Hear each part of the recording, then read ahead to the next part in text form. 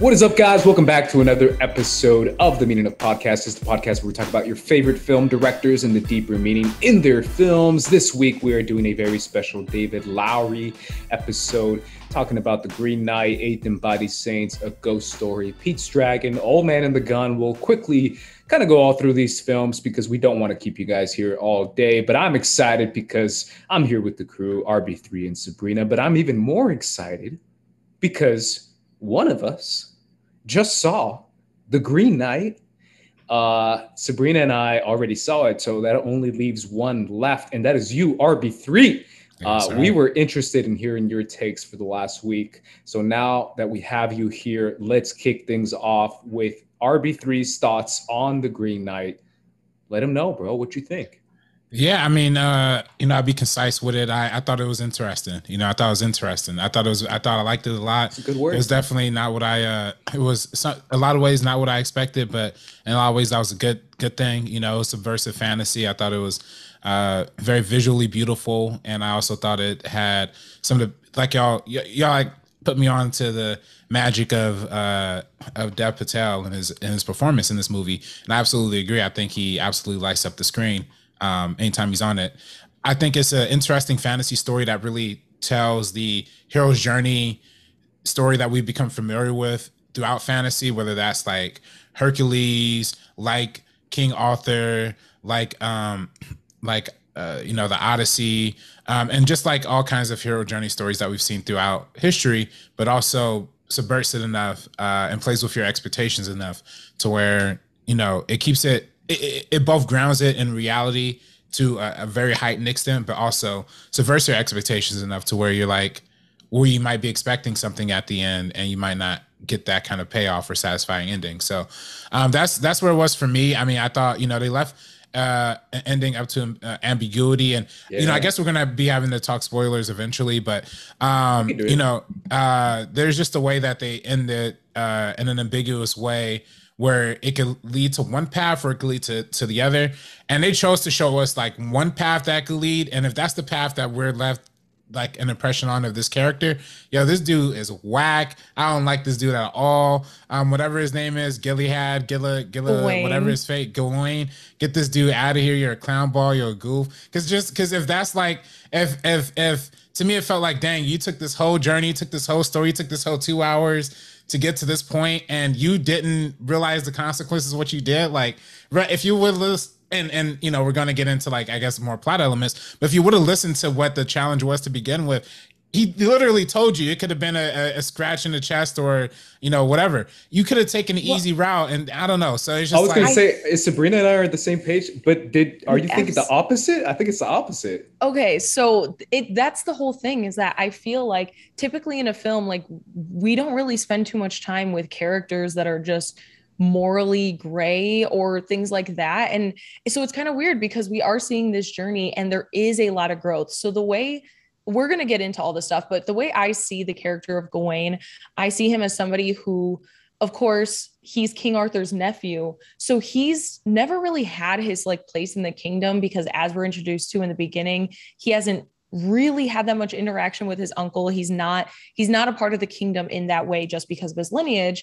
And he's headstrong. He's all of these kind of things, a little bit reckless.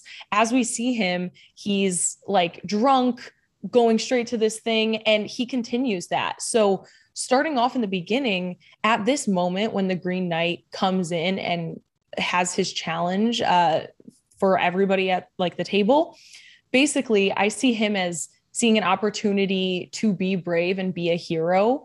And in that moment, he's so caught up in his own stuff and he's so in his own head that he doesn't even pay attention to what it is. Because even if he does listen, when the Green Knight kneels in front of him, it's just so easy to go like, all right, this is going to happen. And also, he probably didn't expect him to be able to survive. Obviously, this is a supernatural kind of like force of nature, basically. I do really love the way that David Lowery and everybody working on this project, how they portrayed this character. Of course, he is like one with nature. His skin is literally bark. But as far as Gawain, I just see him as somebody who's reckless, somebody who's never had to have responsibility or hold responsibility. So in this moment, he decides to have this big moment of bravery, and that's not essentially who he is. So especially at the beginning, I think all of that goes down to the idea of toxic masculinity. So because of that, he wanted to seem like this huge, brave hero in this moment. And it completely clouded his judgment. And he didn't have, I guess, like very rational thoughts on what to do when this happens. And so I find that to be interesting and like fascinating. And honestly, Dev Patel brings a really good boyish charm to all of this, because even though he's making these mistakes, like I'm still rooting for him to do the right thing. And I don't want to get to the end because that changes all throughout the story. He continues to make mistakes. He continues to have moments where he's brave. But yeah, I think it's definitely a complex and like compelling character. And so I see your side of it as well. And I agree that he's all of these things and he's flawed. But I don't see that as a negative thing. Wow, I don't know if you guys have read up on the movie or maybe if I misinterpreted, but I took the complete opposite from you, RB3. Again, it's like you said, ambiguous. It's ambiguity. So again, your interpretation can be just as legit as mine. But I took it as like he saw himself living this like facade life, and then at the end of it, when he took off the green band that's supposed to be of invincibility, that he was like, no cap. But maybe I'm wrong. I'm only talking about the beginning. I'm not talking about the end yet because that completely changes. Well, I mean, RB3, because RB3, you mentioned the end, but that's how I saw it. I was like, oh, he went in thinking he could like fake his way through it. And then when he saw his entire life flash before his eyes, literally, of like having this fake king life, he was like, fuck that. I'm going to do this for real. And he took off that shit and he's like, yo, yeah, off with my head, motherfucker. Like straight up. Well, that's how I saw it, but I might be wrong. I don't know.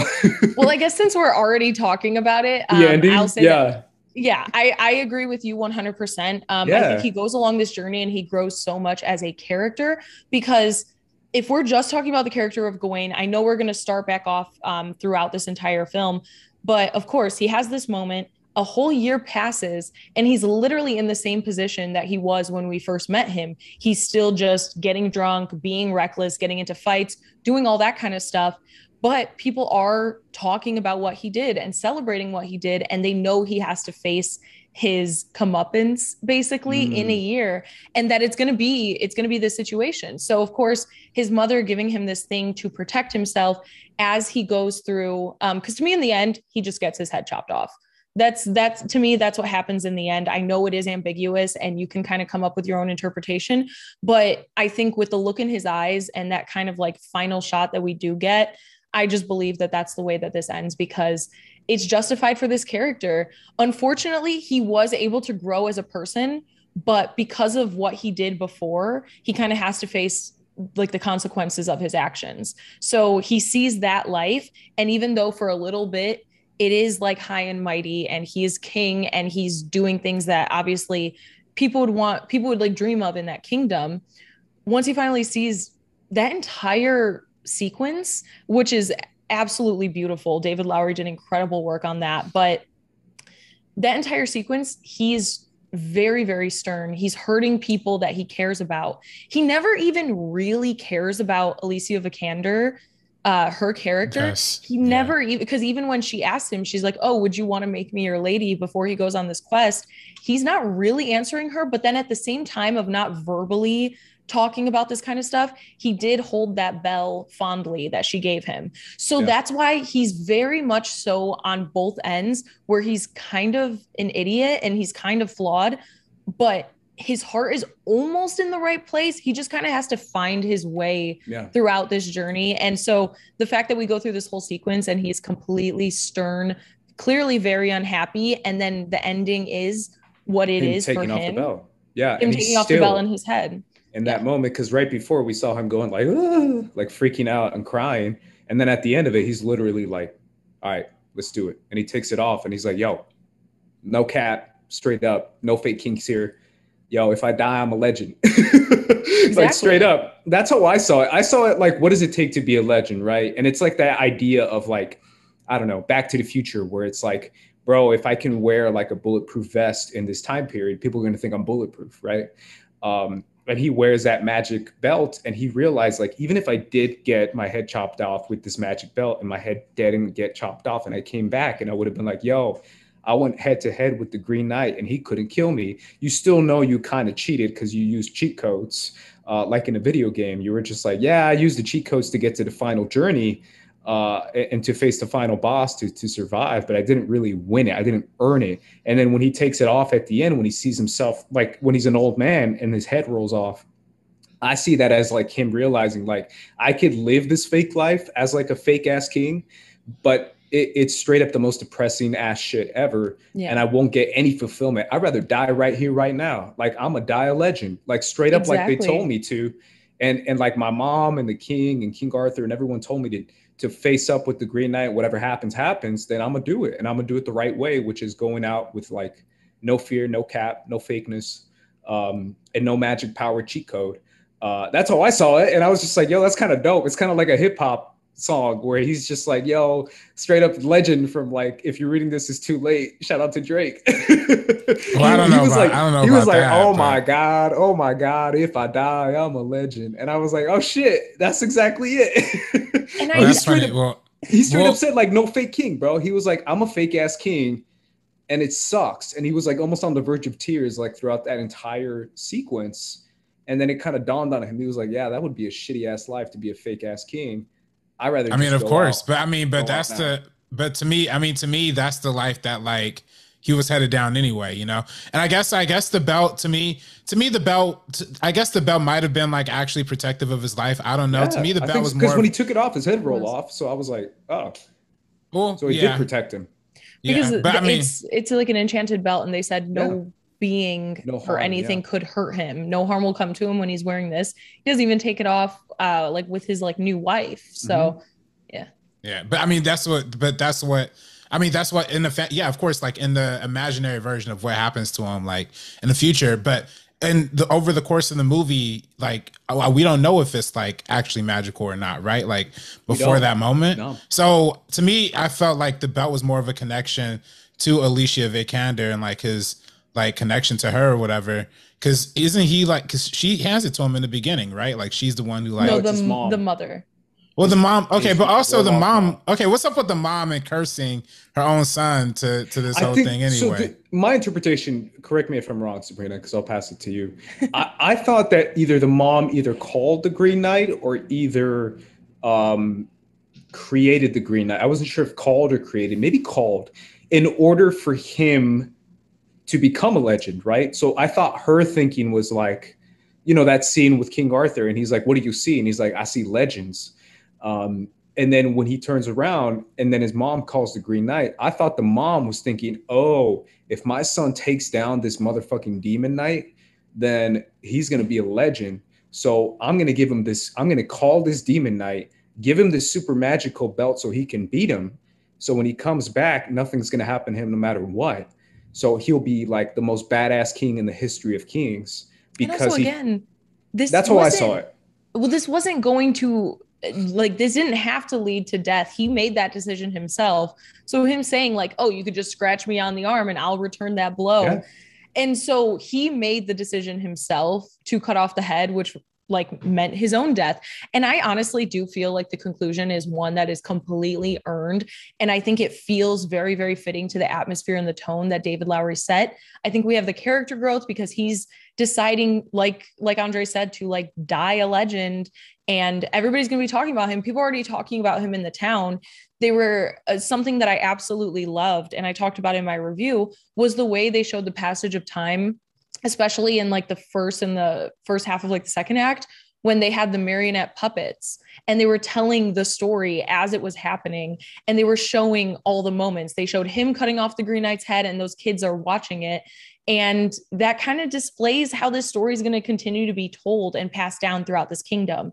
So would you rather end your life and have this big, heroic, brave moment where you put your life on the line and you step up to a challenge that nobody else was ready to, even though it ends in your own demise, or fail as a king and be remembered that way and be unhappy the entire time. So I feel like it makes sense. I knew the second I walked out of the theater that it was going to be divisive, but I loved every single thing about this movie, every single step of the way until we even got to the end. I just thought it wrapped it up so beautifully, being open to interpretations while also having such a fitting closeout, because finally he is able to actually be rational and reasonable for once. And even if whether the belt is magical or not, it's basically a crutch for him where he thinks this is going to be the case and he's not going to get hurt. So it is a really big moment that he pulls it out himself and he's just ready. And it ending with a like off with your head. I love it. I loved a lot of the dialogue. Even one of the times when the Green Knight was about to swing his axe and he's like, all right, let's get to hacking, and just different things like that. I just find it to be so funny. And I think this is really interesting. And also I haven't seen anything. I'm not crazy familiar with Arthurian legends, but I haven't seen an adaptation quite like this. I just find this to be so beautiful and moody and cerebral in all these different ways. And I think that's what makes this stand out from any other Arthurian adaptations, but also even David Lowery's filmography himself. Sure. Yeah, it's very metaphorical. It's very much like the challenges he faces, the people he encounters are like metaphors along the way to discover either failures, like you guys said, where it's like his weaknesses, or maybe success when it comes to just being, in the moment. Like the Winifred scene, which is probably my favorite scene in the whole movie. It's a good one. Because I thought it was hysterical. I thought it was like a little comedy where she starts like floating towards him, and he's like, "Are you?" And she's like, "What are you doing? Don't touch me!" And he's like, and she talks about her head, and she's like, "I just need my head, bro. Like, can you just help me out?" And he's like, "I don't get it," but she's like, "There's nothing to get. I just need my head." I just thought that was a funny moment, and I thought Aaron Killiman was great in that scene. And I don't know, I just thought it was an interesting journey of like manhood, of being a knight, of being great. Like that scene with Alicia Vikander right before he takes off. She says, like, what do you want? He says, "I want greatness." And she's like, "What's wrong with goodness? Like, why do you need to be great?" And he's like, "Nah, I'm trying to be the GOAT. I'm trying to be MJ." And that shows like how like headstrong he is, yeah, and how ambitious he is without doing anything. Up until this point, he hasn't done anything. So this moment was big, but at the same time, it's like he's defining his character through this quest, and the people that he meets along the way, they're challenging him in ways that the Green Knight doesn't. Like he knows he's going to meet his demise at this point, even when he asks and he's like, "Is this all there is? Like, is this the only option?" But yeah, I just found a lot of that to be so fascinating. And even like a lot of the side characters, because the first person that we meet on this journey is Barry Keoghan, I believe his name is pronounced. And he's the highwayman. Like he's the guy that's just like walking around in like the rubbish and ends up scheming his way. And it's just really, really interesting. I just, all the ways that they kind of test him, I find it to be so beautiful. And also like the cinematography and like the landscape of this quest. I feel like all of the things, like the grass, his yellow jacket, his chain, I don't know what that's called, like a chain armor. Yeah. It's so vibrant and it feels so like lived in. And that's why I feel like we're on this journey too, throughout everything, even like the low moments, even when it might seem a little bit dull, I still feel like, everything on screen was alive and I was kind of like encapsulated in that. RB3, you keep nodding and smiling. I want to hear what you're thinking, bro.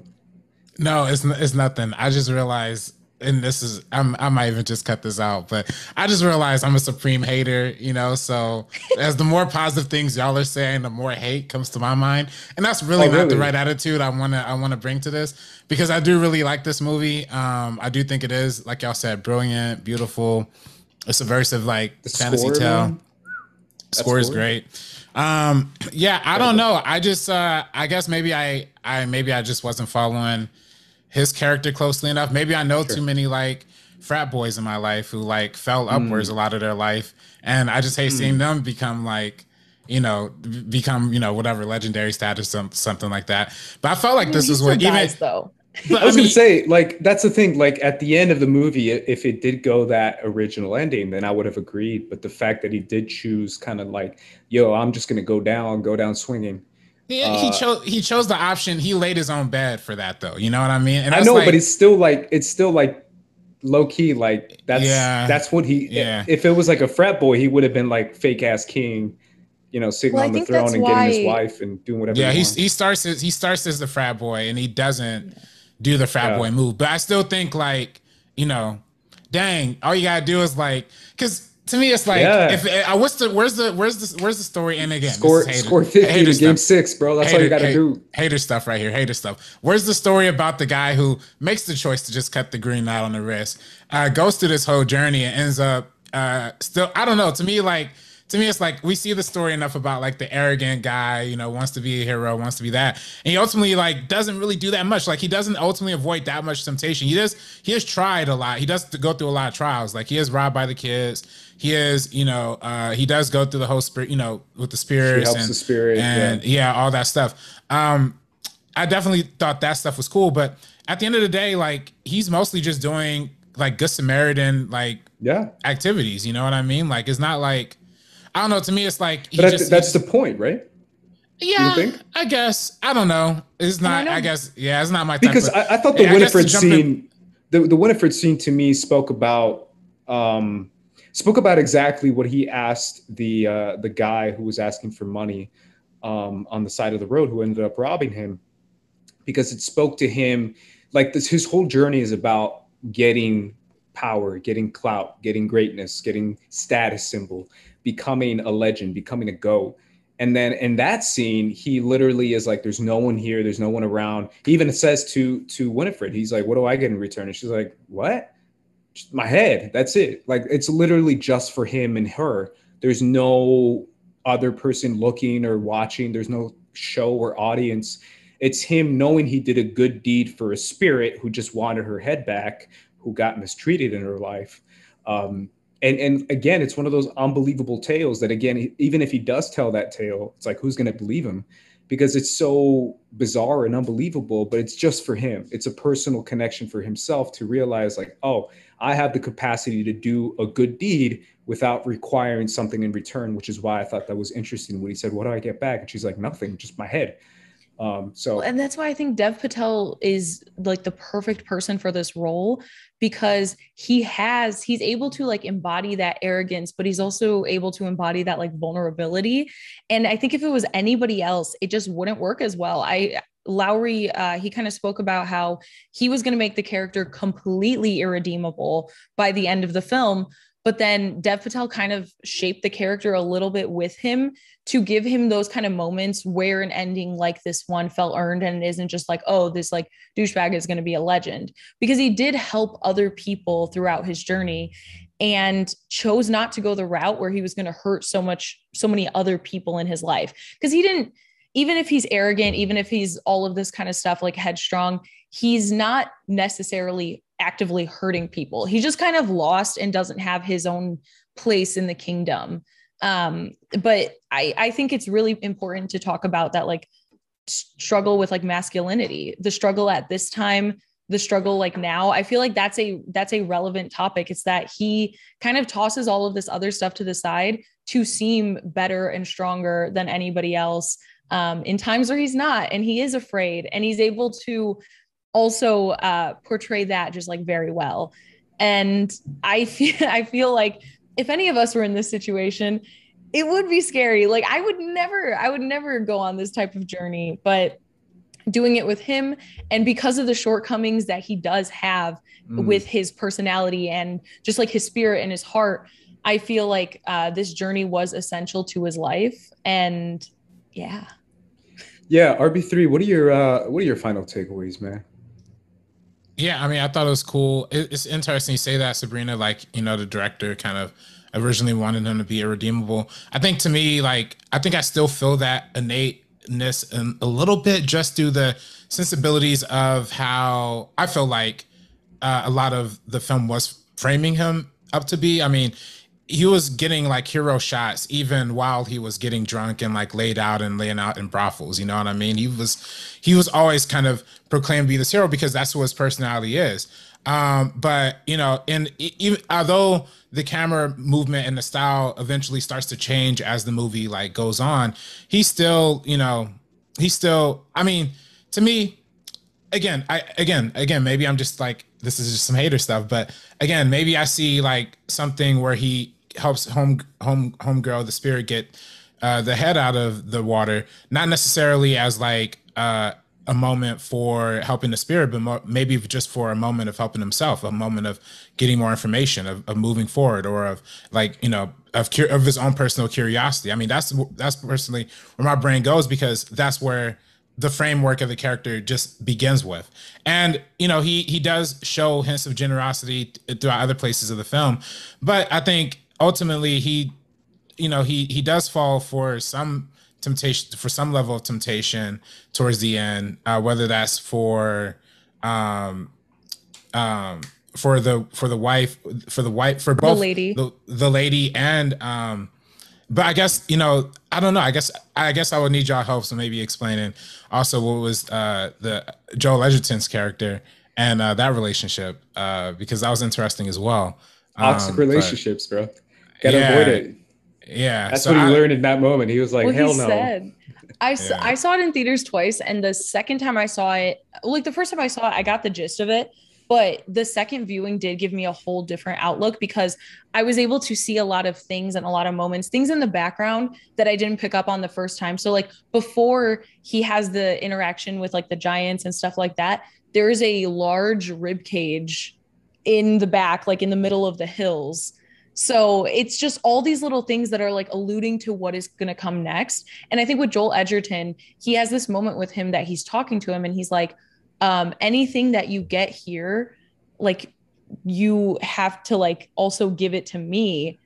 So it is very, very confusing. And I think that's why all of this is kind of like open for interpretation. I would respect anyone's opinion on it.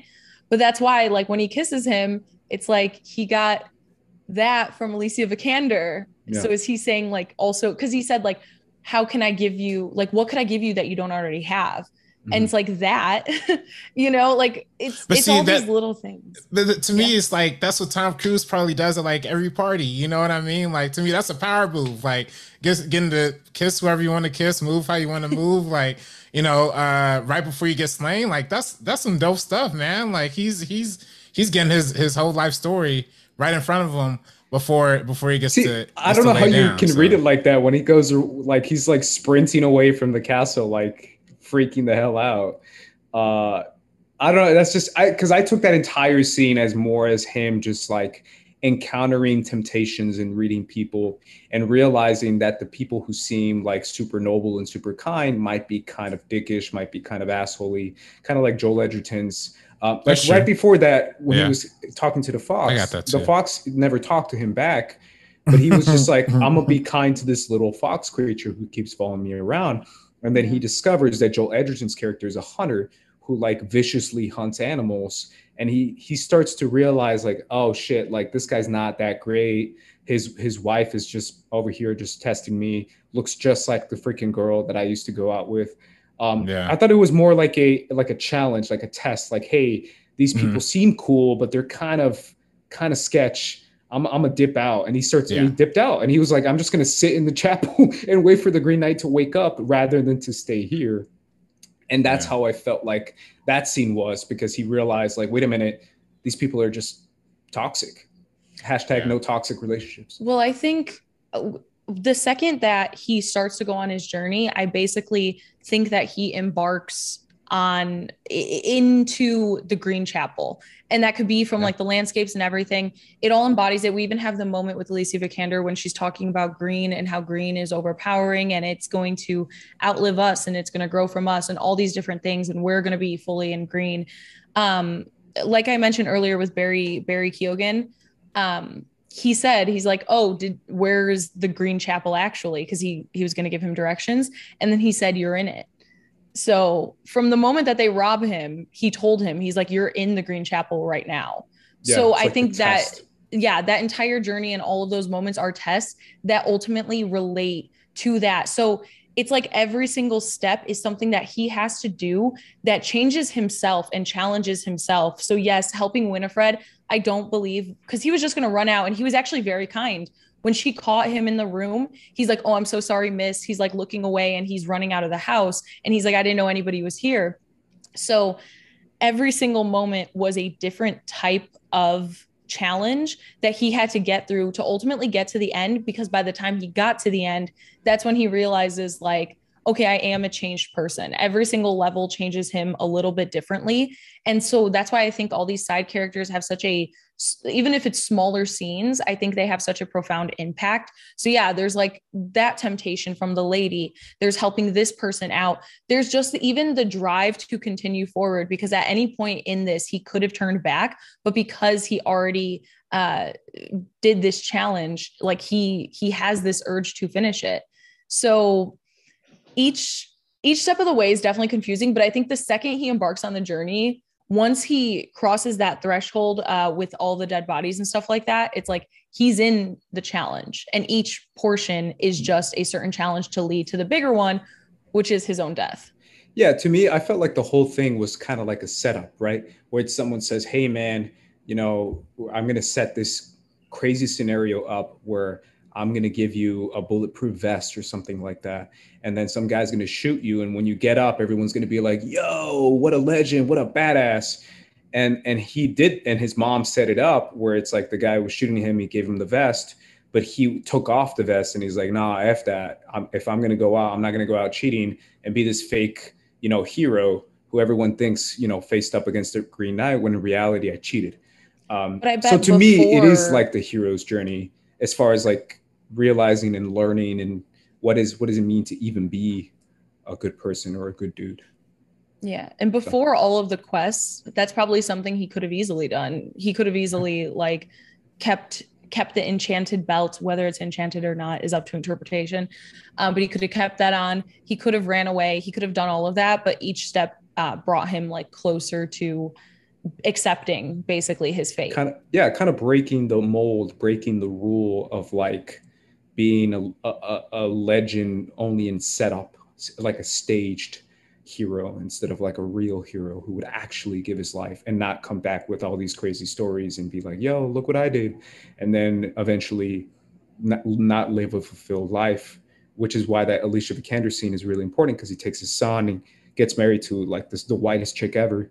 Um, Uh, and it's like that scene of like, I didn't earn this isn't my life. Like it's almost like he's rejecting that and realizing like, yeah, I'm supposed to be king, I'm supposed to be this stuff because I faced off against this Green Knight, when in reality it's fake. You know what, I know I'm supposed to be king, but F it, I'm gonna go down swinging. I'm just gonna go down the way it was supposed to be. So I don't know, that's how I took it, and I was just like, that's kind of cool. um, but there's another film that David Lowery has that is also kind of fantastical, not quite as fantastical, but it is one of your favorites, RB3, Pete's Dragon. Talk to me a little bit about Pete's Dragon. Yeah, Pete's Dragon is a 2016 film that I really enjoy. It's a remake of the 1977 film with the same name from Disney Pictures. When the original came out, it was both a live action. It was already this live action remake of this Disney movie differs from the other ones because the first Pete's Dragon, the one it's remaking, was actually already live action. It just had the animated dragon. Pete was the animated feature. So in this time, it kind of is readapting that same style, except, the animation is like made to look like more photorealistic. But at the same time, they have like this photorealistic, quote unquote, photorealistic dragon, but they make a lot of creative choices to make him like super adorable. Like they have like fur instead of scales, and they make him like super adorable and cuddly. And then he has like a very expressive face. It's not like Lion King where they're like animals and you don't really like know any expressions that they're making. Where this one, like he has a very expressive, very like buoyant face, and it's easily communicated what the dragon feels. And ultimately, I really did enjoy this one. And For many of the same reasons why I enjoyed the Green Knight is the visual aesthetic of it, the pacing of it. We didn't really talk too much about the background of David Lowery himself, but he actually comes from an editing background. So, and that's something you could definitely tell from his films because there's a very meticulous kind of pacing that you can see that's like, you know, consistent through his film work. There's a lot of it's very slow, very rhythmic, very, you know, some people I've read in reviews call it like poetic. And I think that's very true because there's a lot of, I personally feel like throughout his filmography, there's a lot of room to breathe, a lot of longer takes, a lot of scenes that would typically run a lot shorter in a conventional film. But when we talk to A Ghost Story, that's definitely a movie that definitely goes into that extensively. But scenes that would typically take a normal film goer out of their comfortable rhythm, but he still finds a way to execute them in very like easily digestible ways. And I think Pete's Dragon is like a very commercially like friendly version of that. Like, you know, it's kind of like the Disney. And I also feel like it's very like, it's almost like the anti, this came out in 2016. And it's almost like the same year that The Jungle Book came out. But I almost feel like they're like the same ends of like the opposite spectrums almost. Like they're like, or opposite ends of the same spectrum, I'm sorry, where The Jungle Book is like highly CGI, fake environments, like no humans except for Mowgli, and like all talking animals. This movie is like only one real like kind of fantastical element and one CGI element, which is the dragon, mostly practical, all in nature, with a bunch of humans. And it's pretty much exclusively about a human story. So I like that it's grounded in reality. I like that it's a story that feels real, feels natural. It's something that it can relate to more people just on the fact that it is real. And it doesn't have to be a dragon. It could be a dog. It could be a cat. It could be whatever kind of pet you want it to be. So I really dug it. I really dug Pete's Dragon for sure. I love the fact that you mentioned The Lion King because that was the first thing that came to my mind. The fact that this was made like 2 years before and this dragon is emoting. I am so personally and emotionally attached to this dragon. And it's incredible how they do it in this one, but that's completely left out of something like The Lion King. I thought this was absolutely incredible. I think this is one of my favorite Disney live action because I don't really vibe with them, but I also have never seen the original Pete's Dragon. So this is my first time kind of diving into a story like this. And I think that for everything that you said, RB3, I 100% agree with. I think Lowery has a certain pace and like a methodical approach that he does like spend so much time and it is so patient, but at the same time, his films have a pretty short runtime. Most of them are about an hour and a half. This one's an hour, 40 minutes. The Green Knight aside, because that one's over 2 hours. But they're pretty concise, but at the same time, he's able to explore so much story, so much heart, so much emotion, even more than some filmmakers do in 2 hours and 30 minutes. So I think this film is such a good one for him to take on. And I know that he's doing the Peter Pan and Wendy. I think he's writing that one, possibly writing and directing. I don't know. But him tackling this kid's story, I absolutely loved it. I thought that the themes and the ideas and the emotion that he brings out just worked really well for a film like this, because I didn't think that I would be as emotionally attached to everybody as I was. Yeah, it's kind of incredible, RB3, kind of going back on your take as well about his pacing. His pacing is insane. I love it. It's actually one of my favorite parts of his work is the idea of just letting it breathe, letting the scene breathe, letting the moment breathe, letting it all sink in. And I mean, really sink in, which I think is the best part of a lot of his films. And I think that that's kind of where obviously, The Green Knight does it well. Pete's Dragon does it well, too, considering it is a much more commercial film. It is a Disney film and a shorter film.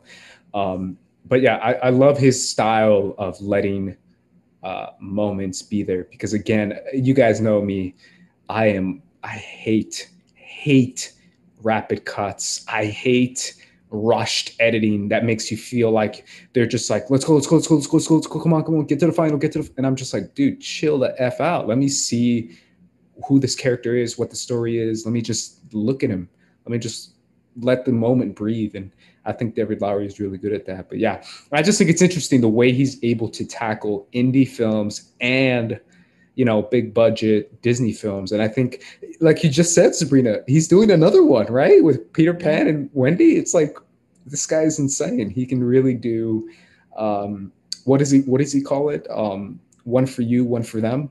Where it's the idea but that they're like both for him because sure, he's that's knocking it out of true. the park. He is absolutely not phoning it in by any No, means. And they're good it's films. it's absolutely great. And I love that you mentioned like saying that it's like lived in. Genuinely, we spend enough time with all of these characters and all of our surroundings that we're completely immersed in it. Whereas a film that has all those quick edits and quick cuts and things like that, you don't have that same feeling that it just like feels like a world that you can breathe in. And also he accomplishes more this way, much more than like the quick editing that feels so rushed. And yeah, 100% I agree with that. Before we go to break, I kind of want to hear your guys' thoughts on what you guys would like to see him do next. What kind of film, what specific film, what kind of genre, what kind of story, whatever it is. It could be super specific, it could be very general. But what kind of work would you like to see David Lowery do next? And then we'll go to break. I'll start with you, Sabrina. I honestly would love to see him take on like a biopic. I think it would be so cool if we have, because I know he did The Old Man and the Gun, which we're going to be talking about, that is based off of like a book and a real person. But I think maybe like a really, really prominent figure, whether it's like a writer, a director, or actor, something like that. I feel like he's able to portray so much emotionally in a lot of the shots and scenes that he has. So I think having a filmmaker like that adds and lends so much to the story, because in some of those you can feel the weight of the emotions, but other films like that you can't. But I think he's somebody that could do a really, really good job of that.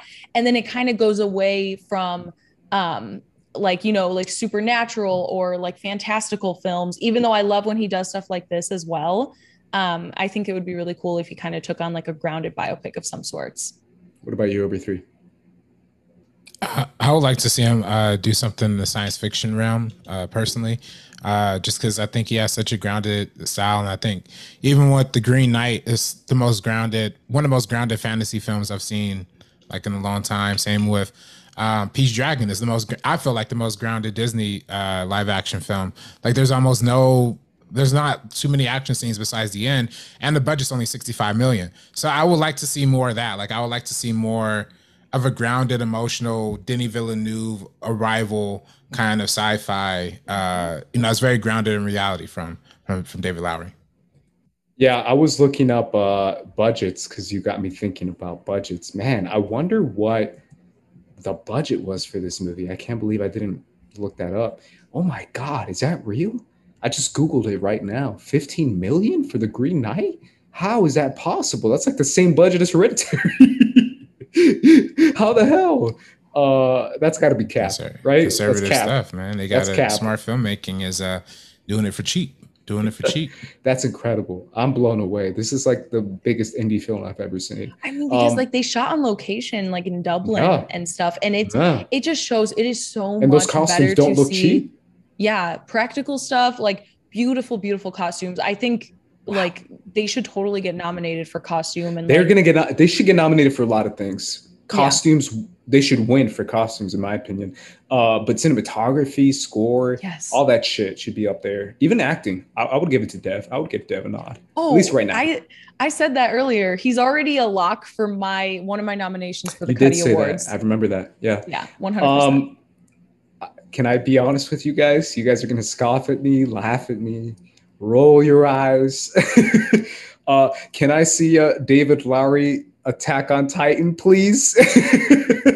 When I saw the scene where he sees the Titans, I'm like, Titans! It's the Titans!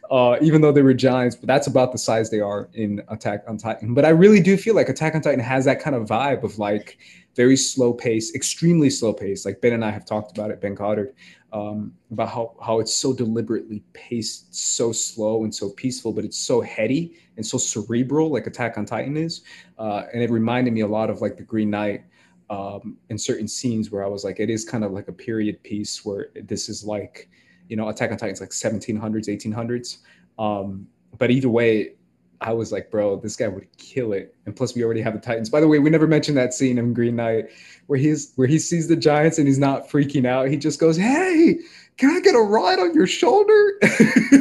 He's He on the literally mushrooms. says that. He's on the And mushrooms. That's why. I know, but I was like, bro, he sees giants, like literally like skyscrapers, and he's like, "Hey, can I get a ride on your shoulder?" I just thought that was so funny. I'm mushroom taking behavior. No, Yeah, I'm it taking is. that stuff literally. We saw the rib Oh yeah, cage. real giants, These, bro. yeah, these exist. Also, Yeah, if you're Titans. living in this time period, you haven't discovered a lot of stuff. There's stuff in the ocean. We have not discovered that in real life. If I stumbled upon something crazy in the ocean, I'd be like, "Yep, that checks out." Me too, bro. Imagine like only exploring a certain region, and like Yeah. the Green Knight just came in and acted the way he did, survived getting his head chopped off. By that point, I would believe anything. No one questioned anything. They were just like, "Yeah, I know this guy. That's that one dude." Yeah. Alrighty, guys, let's go to break. After the break, we're going to be talking about Ghost Story, Old Man and the Gun, and there's one more, Ain't Body Saints. So make sure you guys stick around. This ain't funny, so don't you dare laugh. With the 4/5 divide you in half. You getting at me equals a club laugh. You do the math, take you out the equation. This ain't funny, so don't you dare laugh. Speaking on David Lowery and The Green Knight, have you seen Sabrina's review of the new A24 movie available exclusively on First Cut? If you haven't, here's a clip. Enjoy. From mesmerizing visuals, haunting score, David Lowery's poetic storytelling, I think it takes the viewer on a journey themselves, and you truly get a chance to live and breathe in this world. Every shot and step of the way is crucial for this interpretation. It captures and reels you into the dreamlike voyage of a character's evolution. Rarely are we introduced to or really get to spend that much time with such a complex protagonist, and I think Dev Patel fully embodies Gawain through all of these flaws, and ultimately we continue to root for him. And it provides such interesting outlook and conversation, and that's why I am giving The Green Knight a 9 out of 10. Come along, children. Now we're going to have a little music.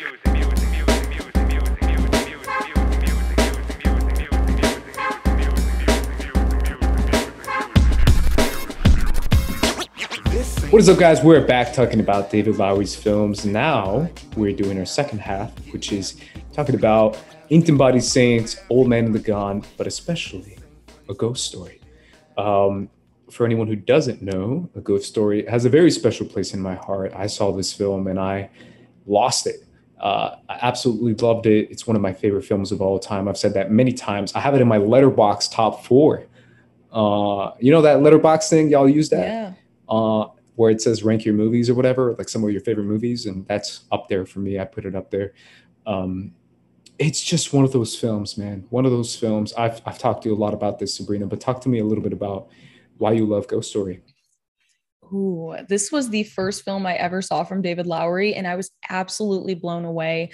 When I started the podcast with you guys, I kind of talked about how, like, I'm a huge fan of like Noah Baumbach. Like, I love very dialogue heavy screenplays, and I love films like that. And this was the first time that I really saw a film that has such little dialogue but says so much at the same time, and just like portrays so much. And so like I feel the biggest wave of emotions whenever I want to feel anything, and I know I can guarantee to watch a movie that's going to make me feel all these different emotions. I put this one on. I think this one is absolutely incredible. I love the way that they show like the future, the past, like the passage of time, life, love, loss, and just celebrating all of that in a very like bleak and dreary, but also slightly uplifting way. It kind of has this thing of you're never really gone. None of us are ever really gone, because we live through the people that we've loved, and we live through all the moments. I know I'm getting too much right now, but I'm sitting right here right now, and I'm probably going to move out of this apartment when my lease is over. But there's always going to be a time that I held this spot, and everywhere we go, that's kind of the way that I feel about this film. It just genuinely brings me so much joy, whether it's Rooney Mara putting notes in the cracks of all the homes that she moved to when she was a kid, and she continues to do it with the home that they have in this film, whether it's that, or even just Casey Affleck being in a sheet and walking around. It's just like, you're never really gone. There are pieces and fragments of you everywhere, no matter what. And I don't know, I just love stuff like that. I see RB3's smile as soon as you say that, because we all know RB3 is a massive fan of this film as well. Talk to me a little about A Ghost Story, RB3, and why it didn't really connect with you. Well, I just, it's not any particular fault of the film itself. I think it's just more, it's a me thing. It's not my cup of tea. I think it just moves. For me personally, I just, I don't, I have, I have sadness in my life. I'm depressed in my life. Like, I don't need to experience that through film personally. I mean, you like a lot of depressing films. So? I do. I definitely do. But sometimes, you gotta, I don't want to say nothing like defamatory towards the movie, because it's excellent to a lot of people and it connects with a lot of people. So, to me, it's just not that, entertaining per se. So there's not much for me to sometimes if it's a depressing movie like Requiem for a Dream, or something that's like has a little energy to it, but for me it just wasn't. Again, nothing against people who like it, and it's just not my personal style of movie. That being said, too, I want to go back and we're talking about the Green Knight in the first half, and I'm sure 90% of our podcast listeners are going to say I was hating on it. I'm not hating on it. I like that movie a whole lot. I love that movie, actually. And I just, I think when I get a little confused about something, or when I don't understand something, I probably react like a little more negatively than I should. I think with A Ghost Story, maybe that's it. Like, maybe I don't understand any of the emotions that's going on in this movie.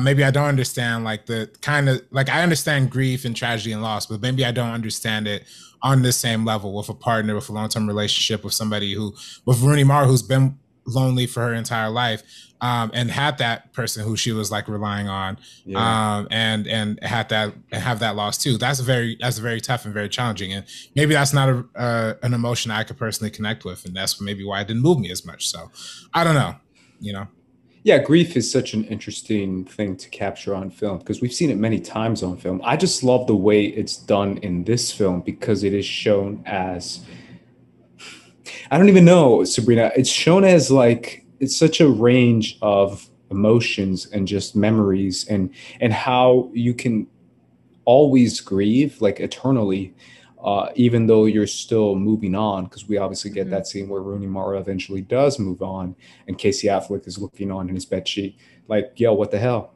But at the same time, it's one of those things where it's time is supposed to heal, right? But at the same time, time is one of those things that'll make you remember, make you keep yourself in check. And it goes back to the scene where it's the only talking scene in the movie, where it does that huge monologue with Kesha. Shout out to Kesha. But essentially it's that scene where they explain memories and thoughts and heritage and lineage and passing yourself on through different people, and that kind of sticking with you forever. It's super existential. But I really love, we talked about pacing beforehand in the first half, but my God, the pacing of this movie is perfect. I love it. I love how slow it is. I love how it's just a shot and just a couch for 30 seconds. Or even, honestly, one of my favorite scenes in the whole movie that a lot of people, I think, was made fun of on film Twitter for quite a while. I don't know if you guys remember this, but with the Rooney Mara pie scene, was a troll, funny scene for a lot of film Twitter. But for me, I was fuck. I felt every second of that. I felt every bite. I'm telling you, I literally felt like I was on the verge of tears. I felt it. I felt the pain, bro. Just imagine just being alone and just, feeling so much grief and just not knowing what to do, and just kind of just sitting there and just dealing with it, and not cutting away, and not being all right, next to the action scene. It just felt it's intimate and uncomfortable to sit there and just feel it with her. And obviously we can't, we're not grieving him, but it feels like we are with her. We are grieving him, even though we don't know him. Yeah, again, these are just again, just not my sensibility. But I applaud it. I get the bravery. I see the bravery. I acknowledge it, and it's definitely there. It's just wasn't for me personally. And I think there are a lot of great, older films, experimental foreign films. I always pronounce my homeboy's name wrong, but Andrei Tarkovsky. Hopefully I got it right that time.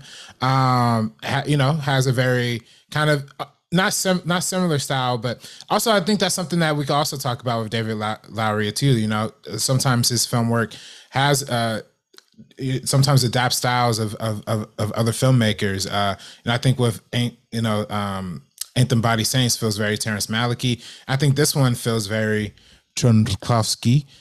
In the way of the aspect ratio and a lot of the still shots and a lot of the ways the camera moved, horizontally, horizontal, right? That's the left to right. Yeah. Mm-hmm. And slowly. Yeah, exactly. And I think we see some inspirations and stuff like that from that. And I think this is definitely fitting in that same vein of cinema, just, through an American lens, which is great. Again, this just wasn't my personal cup of tea. Yeah. That's And totally I fair. understand. Yeah, I completely get that. To me, this is the most like cinematic and cerebral that I've ever seen, like the exploration of grief and life. But I totally understand. I didn't even think it was going to be my cup of tea at all. And I really, really vibed with it. And this is one that I rewatch a lot. Yeah, I really do feel like it's a special movie for me just because of how much it represents, how much it communicates without saying anything, like you said, Sabrina. Yeah.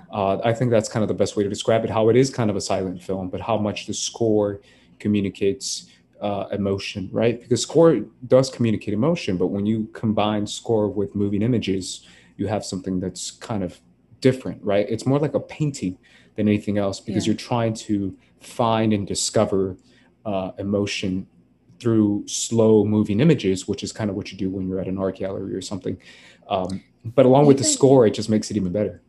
Well, even like having our protagonist, I guess, having our protagonist be covered in a sheet for basically the entire film. But for some reason, you feel so much emotion. Like another scene that I absolutely love that for some reason just shatters my heart is when we have Casey Affleck's ghost and we have another ghost looking out through the window and they see each other. And the other ghost is like, they're saying hi to each other. And then he's like, I'm waiting for someone. And then Casey Affleck is like, who? And then the other ghost is like, I don't remember. And then just kind of like looks off. It has like a movement and it expresses so much emotion without having that at all because it's just a sheet with two eye holes in it. Yeah, it's so fascinating how he's able to convey that much emotion just through that image. But it's such a memorable image because of what our connection is through it usually, which is in a comedy sense, right? Or at least in a childlike sense, and imagining that childlike nature inside of a death, right? I mean, that's kind of what the movie is about. It's about death and life and kind of coming back together, which is when we meet that little kid too, who's later on in the film. That's another establishing connection that he has to like new life, which is that kid in the house who's living there after Rooney Mara, I believe. Which is really interesting. I love this film. I think I could talk about it forever. It's one of those movies that just will live inside me. But there's other movies that we have to talk about. So let's get right to it. RB3, you wanted to talk about this movie more than anyone else. Talk to me a little about Anthem Body Saints, man. Yeah, Anthem Body Saints. This is one of this is his, if I'm not mistaken, might be his debut feature. If not his like absolute debut feature, maybe there's like a documentary or something in there, or a smaller thing. But I think this is the one that definitely, certainly, at least I think put him on the map for a lot of people. And it stars Casey Affleck again. So he's getting his, he got his little bag, his little people he likes to work with. Rooney Mara, of course, as well.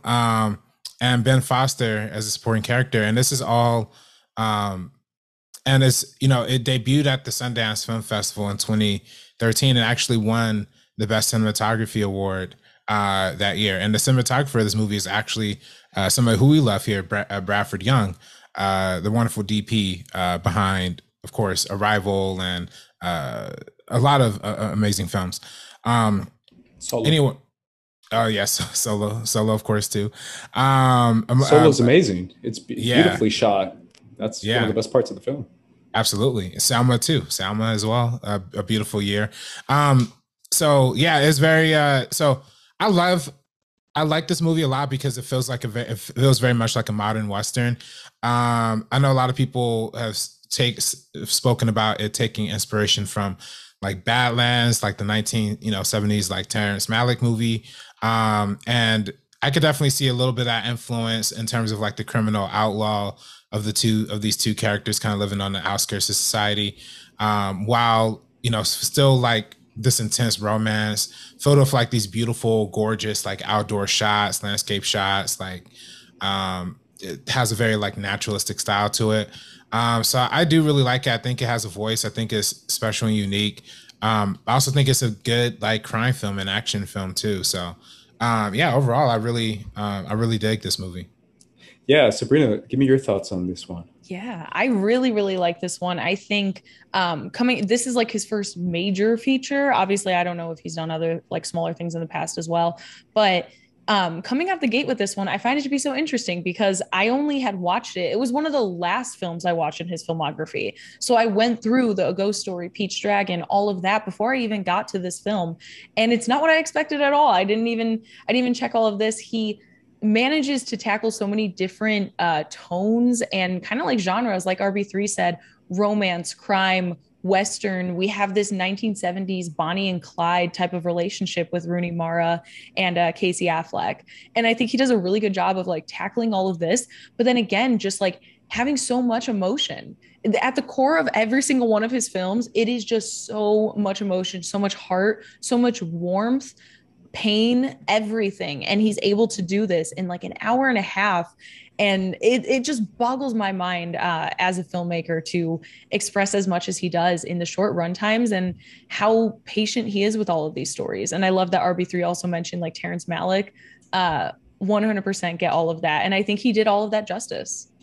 Yeah, it's interesting because we kind of did with Dev Patel, but his performances David Lowery gets in all his movies are kind of remarkable, right? Obviously, Rooney Mara in A Ghost Story, but all Casey Affleck in this one.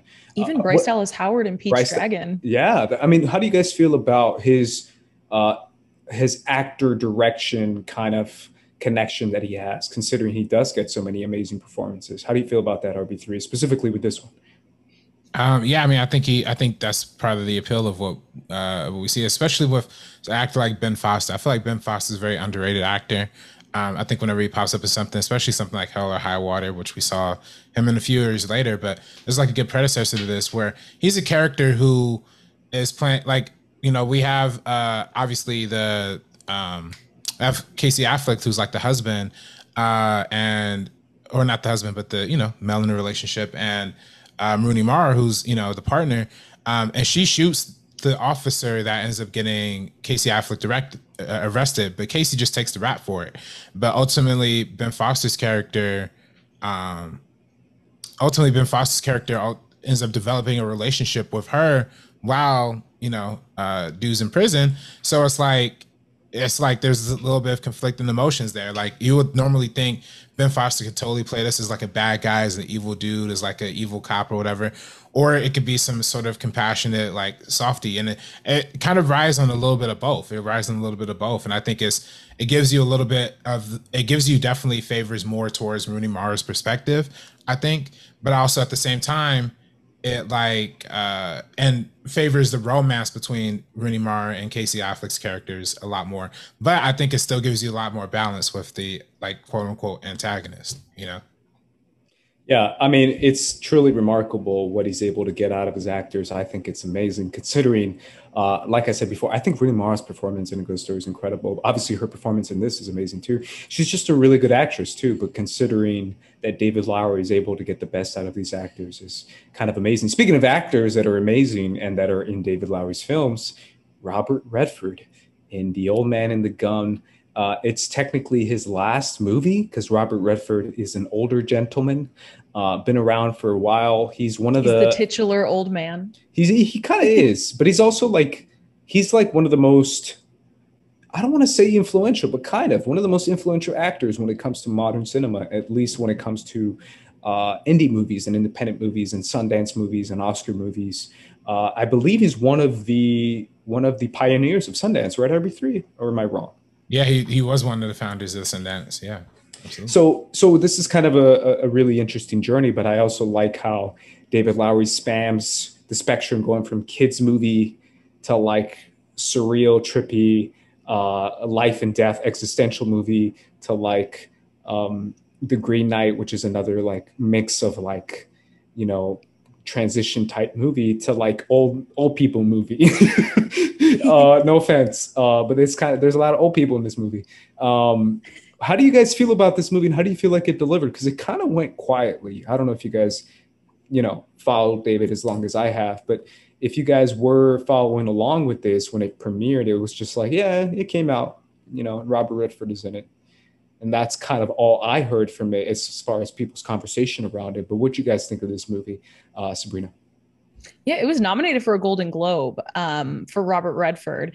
And I like it did get a lot of praise. I know critics really, really loved it, but this is one of those films that is just not going to be something huge. And obviously, this is the second time Robert Redford has worked with David Lowery, first time being Pete's Dragon. And it's just really cool to see a story like this. It's really cool to have an actor as accomplished as Robert Redford be able to end his career on a film like this because it is genuinely hilarious. It's thrilling. There's emotional moments again with this one, a lot of crime, and it's based off of a real life person and adapted from a book. So this is different because David Lowery typically writes his own screenplays, but having a different body of work kind of with The Green Knight as well, even though that was a poem and he took a lot of liberties, but still stuck close to the source material. This one, he is straight up adapting from a book.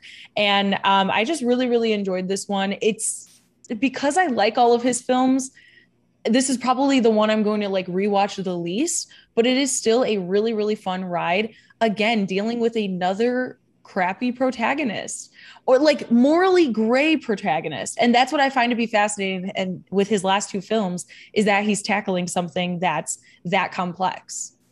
Yeah, no, I love what he's able to accomplish with Robert Redford, considering it's considered to be one of the greatest actors, right? At least one of the best actors that we know.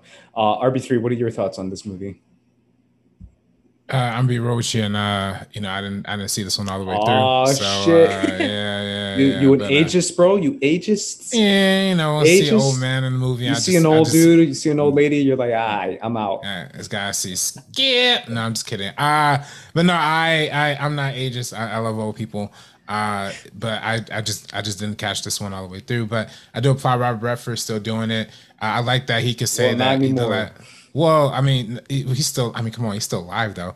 But I do like the fact that he can say that the last film he acted in was like this super nice, you know, art piece from David Lowery, Old Man the Gun. Good for David, right? And then the last, you know, movie he like showed up in on screen is Avengers Endgame, which is one of the highest grossing movies of all time. So he kind of he got both. He got the indie and the biggest blockbuster. The biggest movie ever, yeah. Endgame is the biggest movie ever. It still is. That's wild. Avatar might have passed it. It did? Again.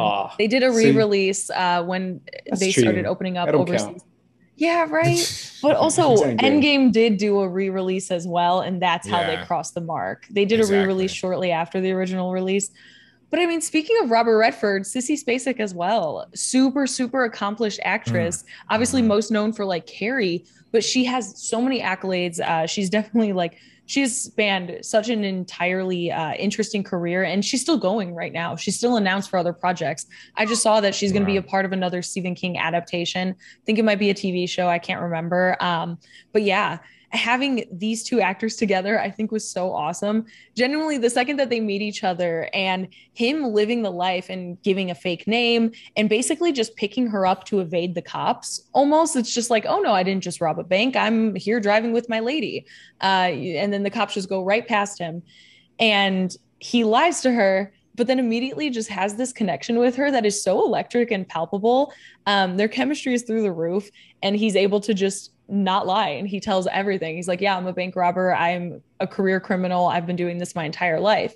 And then we slowly unravel this entire backstory with him, with Casey Affleck's detective going after him. Yeah, it's kind of remarkable.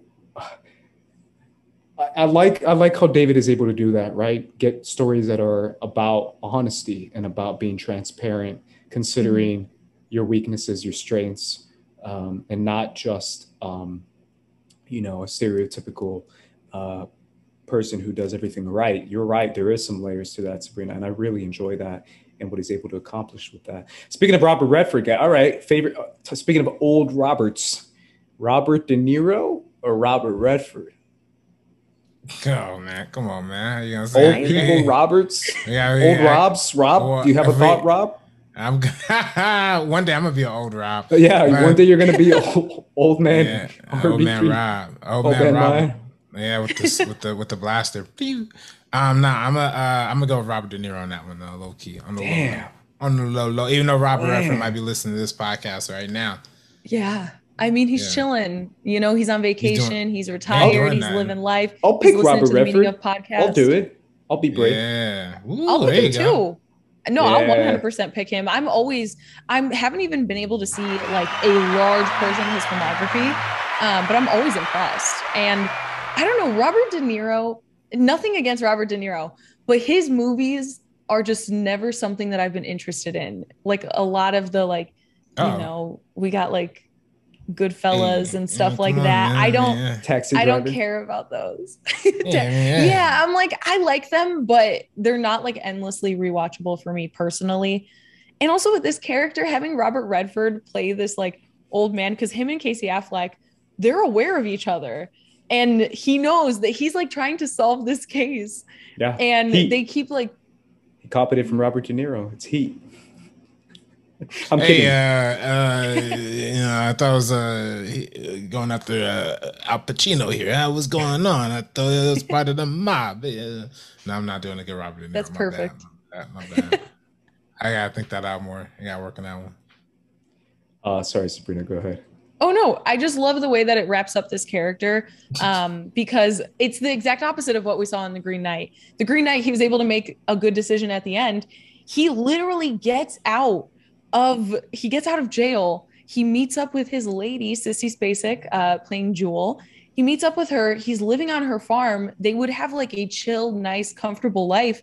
And he just decides to lie and say that he's going to go run errands and rob 4 banks in a day, get caught by the cops with a smile on his face. It's just insane because he is a good person. He treats everybody around him like pretty well, but at the same time, he's not a good person because of stuff like this. So we see all different shades and facets of kind of like what it is to be a human, because he's chummy with Casey Affleck.